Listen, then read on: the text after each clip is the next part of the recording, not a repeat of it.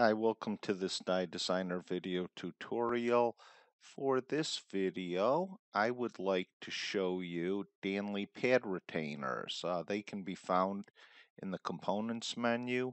Scroll down to Danley pad retainers or DPR from the command line. Click it. Brings up a dialog box of the pad retainers. We have a number of options. Let me run you through these. We have the plan view bottom.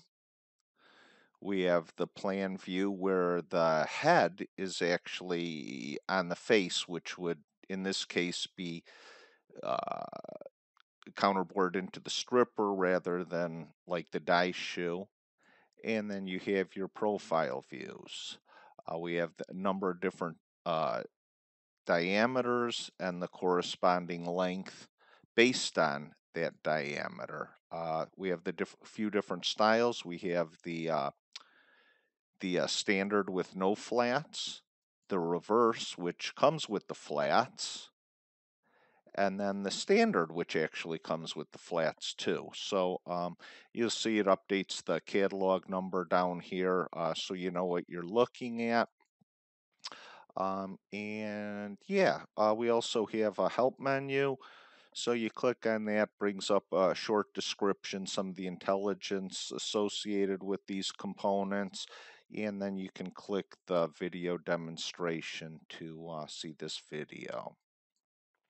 So yeah, I am going to put in the standard with no flats on the bottom.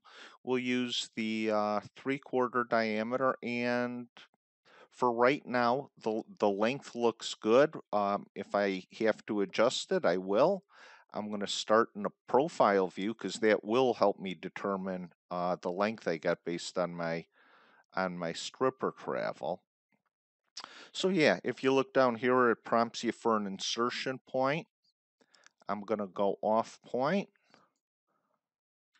625, and then the direction to the head will be up towards the punch shoe, or the punch shoe, and yeah, it draws it in.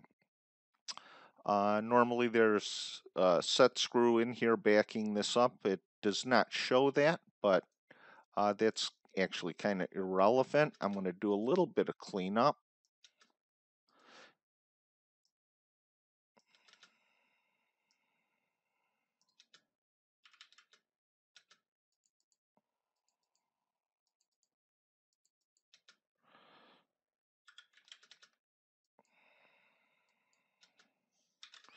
And yeah, so we have it in. Let's check what our travel is here. And it's 062. Probably not an accurate number. Like I said, maybe I would have to make it longer and make this a counter bore, but for demonstration purposes, I think you understand. So I will stay with that 1.750 length. So again, components, DPR, and now we're going to put them in the plan view from the bottom. Okay, I will go off the middle, and I will use that 0.625. I'm going to copy this over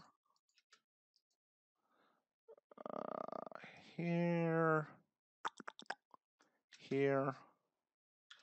erase the original. Now I can also use the touch command for this, so I put the mouse over the component, click the designated mouse button, and yeah, if you look down here, it's asking me for an insertion point, and we'll do the same thing. Off middle, accept that, and then yeah, so that's some of the intelligence where you can start the command without having to type it in or go up to the menu.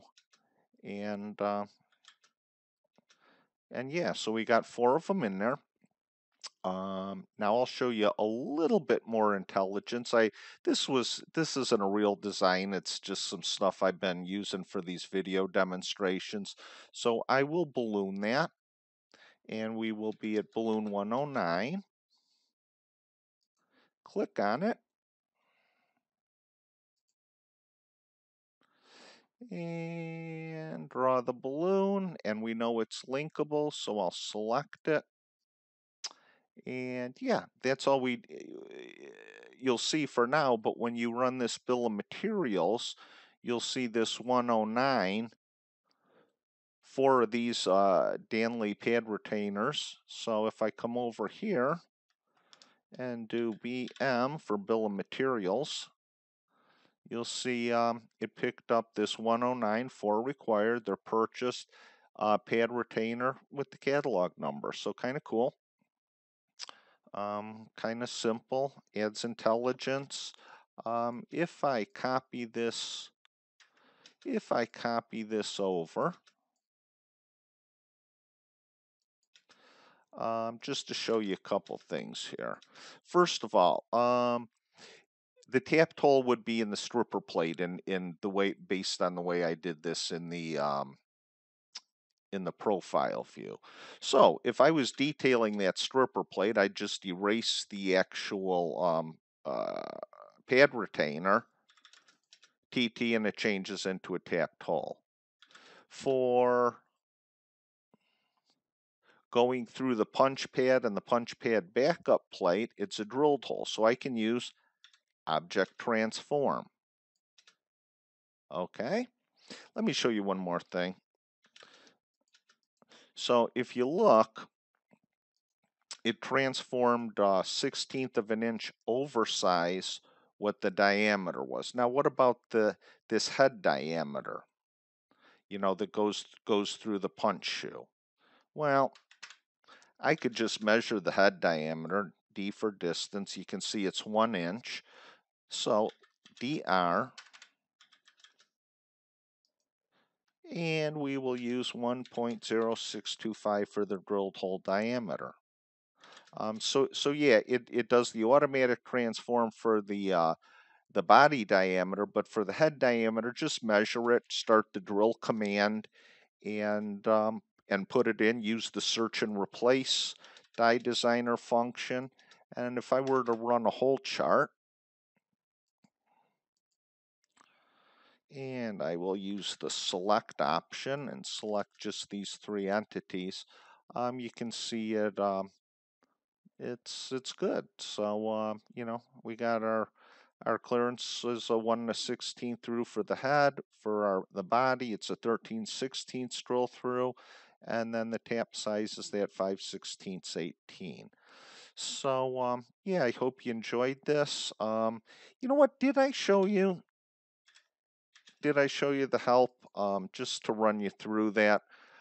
Clicking on the help. Yeah, I did. I did the video demonstration, but I don't think I touched on the intelligence. So once again, the bill of materials, I showed you that.